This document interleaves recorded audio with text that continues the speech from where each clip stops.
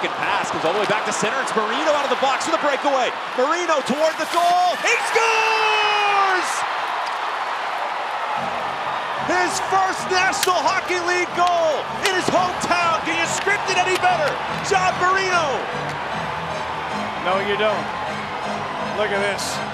The family Marino. There they are. That was incredible. The Bruins tried to make a play back to their own D. Marino coming out of the box right when the puck comes to him. And he's going to go backhand 5-hole. What a beautiful play.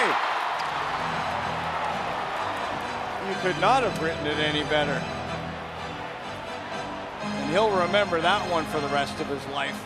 That's an incredible goal with the family on hand.